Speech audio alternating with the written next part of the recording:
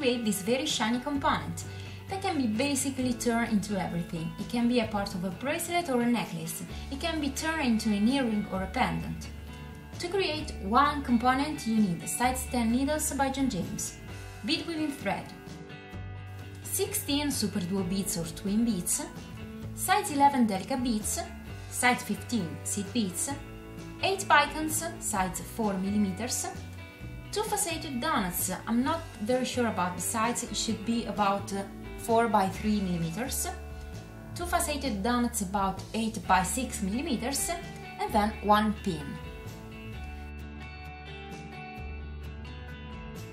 First of all, place a stopping bead at the end of the thread and make a knot on the bead itself. Pick up 8 Superduo beads and carry all the beads to the end of the thread. Sew through all the beads several times to close the working around and to fix the thread on the beadwork. Without adding any new bead, sew through the second hole of a Superduo bead. Pick up 1 delicate bead and sew through the next Superduo. Repeat this step 7 more times until the end of the round. Go outside from 1 delica, pick up 3 more delicate beads and sew through the next one. Repeat this step until the end of the round. Go outside from the central delica that belongs to the group of 3 we have just added on the last round.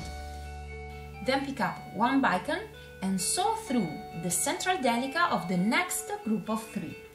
Repeat this step 7 more times until the end of the round. Go outside from a bicone, pick up 1 delica and sew through the next bicone. Repeat this step until the end of the round. Go outside from a delica of the last round. Pick up 3 more delica beads and sew through the next delica. Go on like this until the end of the round. Go outside from the central bead of a group of 3 we have just added on the beadwork. Then pick up 1 Superduo and sew through the central delica of the next group of 3. Repeat this step until the end of the round. Without adding any new bead, sew through the second hole of one of the Superduo and sew through the next Superduo. You have to connect all the Superduo beads together, here at the top of the beadwork. Repeat this step several times.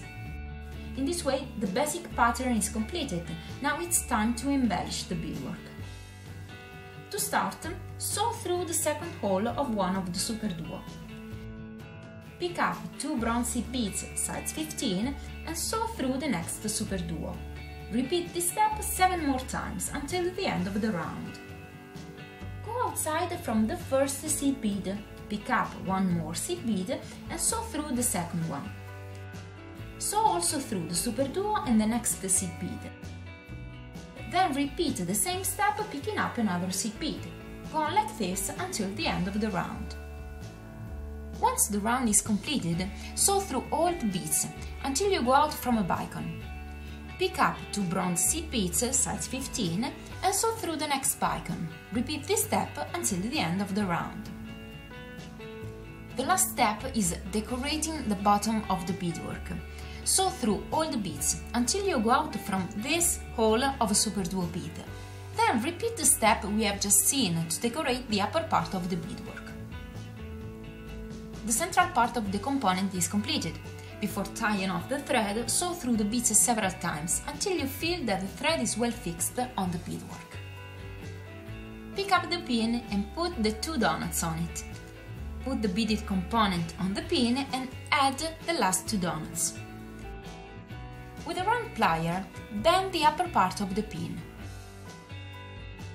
Hold the pin with the plier in this way, then bend the pin all around the plier until you get this shape. Now, using a second plier or your finger as you prefer, bend this part of the pin all around the core of the component. You can use this component in many different ways. You can also connect more of these components together, making a wrap wire loop at the top and at the bottom of the pin. For now that's all. I hope you have enjoyed the tutorial and see you soon on the next video. Bye bye!